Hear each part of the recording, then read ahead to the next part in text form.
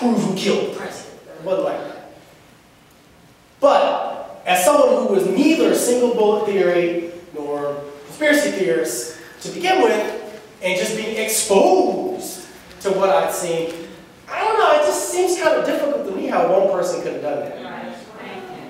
I don't know. I mean, again, maybe I'm wrong. I'm entitled to be, but I'm entitled to an opinion. My thing is I don't need to force it on anybody.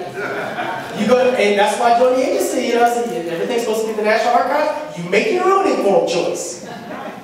You're intelligent people. You don't need somebody else telling you what to think. Yes. This assassination and maybe others, American leaders involved in COINTELPRO. Yeah. Oh, so you as a comment. What's the question?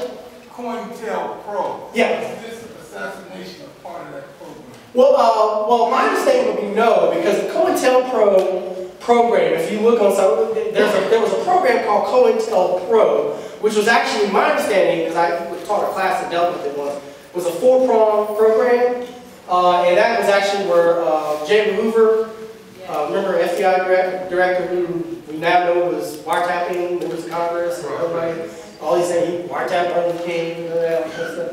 And so, it looked at groups that some questioned as being anti-government. Some of those groups were white supremacists, and they actually did send undercover white what they call black nationalists, right? Whether they were doing good or harm. The thought was they're all harmful, you know, according to COINTELPRO. I forgot what the third group was. I think it was communists. I might be wrong with that one. But the last one was student groups.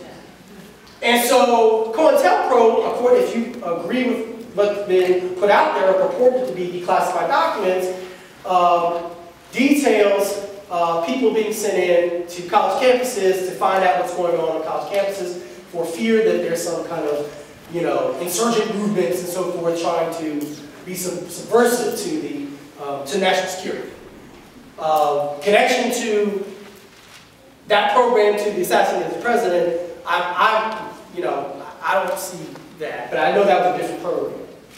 My understanding was that that program ended some time ago. Yeah. You had all that unrestricted access.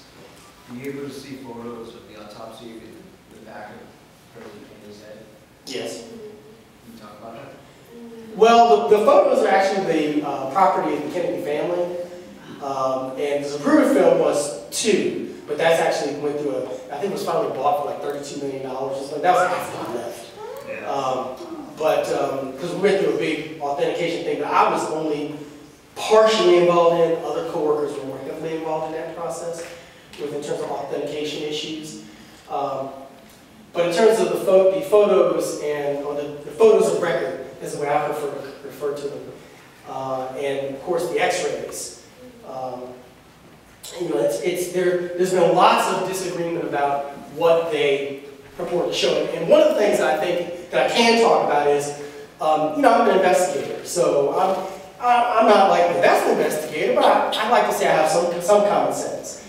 And certain things I tend to look for if I'm looking to get an understanding about something. I need perspective.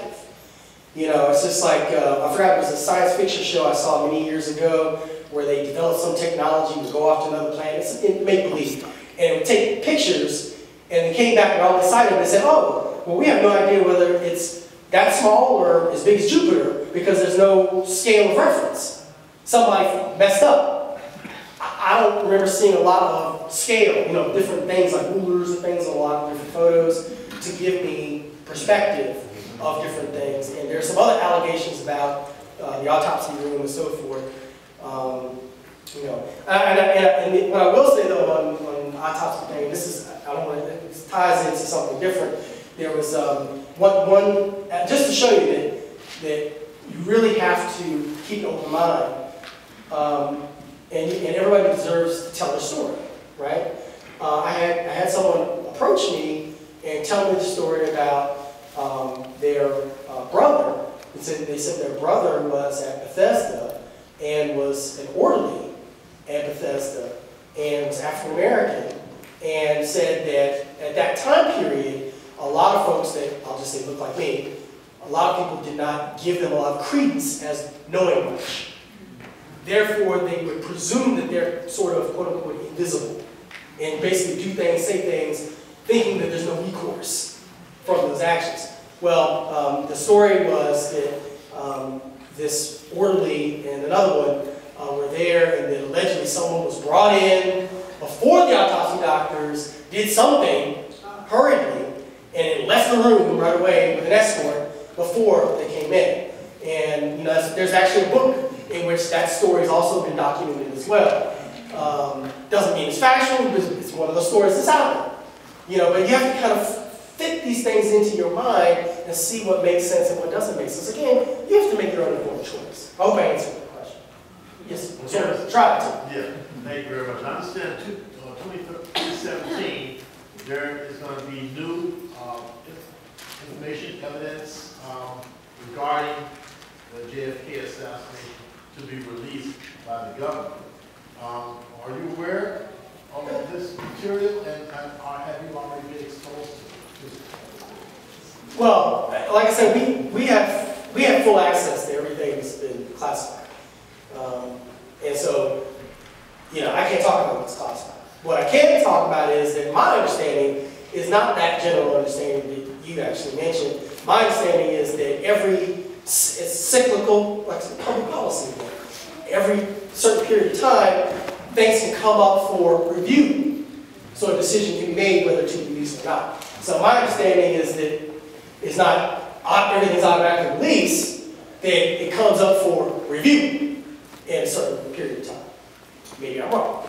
That's my understanding. Last question, I know I'm out of time, right? Yes. Yeah, I asked a question yesterday to the Dealey Museum, and they told me that it was 95 to 98% of the files have been released, and that the remaining files would be released in 2017. And he went further and said that it was most likely people would be protected in the last bit of it. You talking about Stephen Fagan? Is that who it was? Yeah, I did it more.